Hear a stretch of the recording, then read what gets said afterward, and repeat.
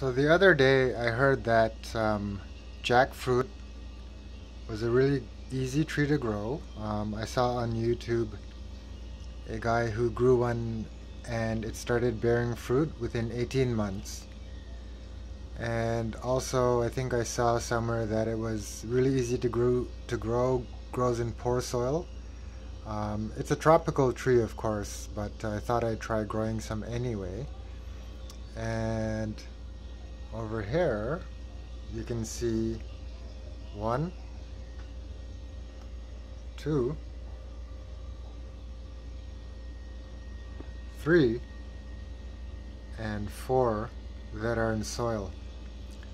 Now the three of them are growing really well and fast. It's been about maybe 6 weeks, I would say, from taking the seed out of the fruit. And the only one that hasn't really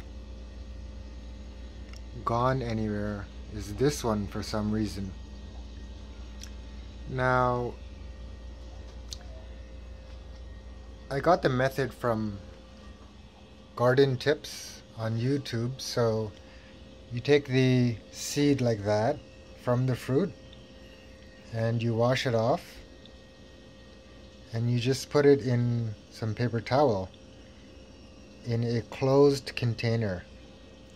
Right, so I did that, and these have been sitting here for about a month, and in my kitchen, which is about probably 24 degrees all the time, Celsius of course. And I took the ones that sprouted first or germinated first and put them on top of the fridge. As you noticed, the top of the fridge is a lot warmer, of course. Now, as you can see, there's one getting tall here. Some of the others are still just starting to sprout. And I did a little bit of an experiment because in Garden Tips they showed putting them in the wet paper towel uncovered. So these ones have been uncovered, but the ones under here have been covered, and I wanted to know if they would germinate faster. Now it seems that there is not much of a difference actually. So as you can see, it's pretty much the same thing. The top portion was covered, the bottom portion was not. And it is a good idea to keep the medium quite moist. Now as you can see, let's take a look at this one. The stem will grow out of the seed like so, and the root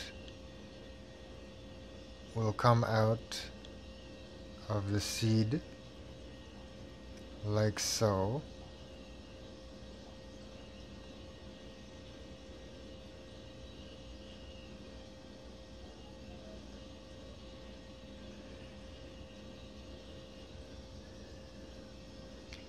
And what I wondered, and I couldn't really find the answer online, was that it has what appears to be cotyledons. I think I'm pronouncing that correctly, but like basically the first leaves or baby leaves that start to photosynthesize for the plant before the true leaves can come out.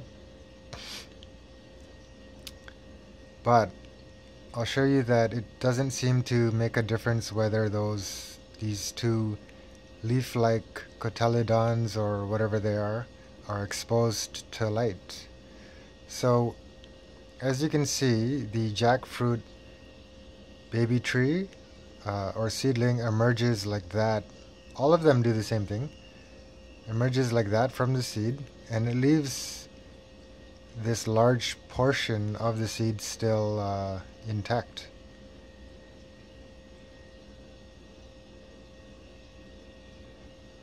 Now, if we take a look back at the plants that are in dirt, I planted all of them after they sprouted, after they started to germinate. So this one and this one have those cotyledons exposed, and they got darker, but you know, judging by the size of this one, it didn't really make a difference in this one as well. But these two, I planted them right into the soil, and those immature leaf-like cotyledons were not exposed at all, and the first true leaves are starting to come out of this one.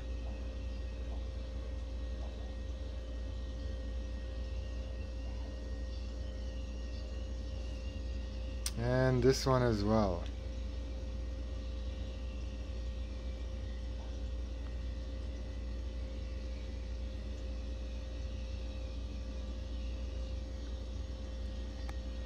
So all in all, a pretty fun thing to do if you come across jackfruit. And the taste of fresh, ripe jackfruit is as well very delicious.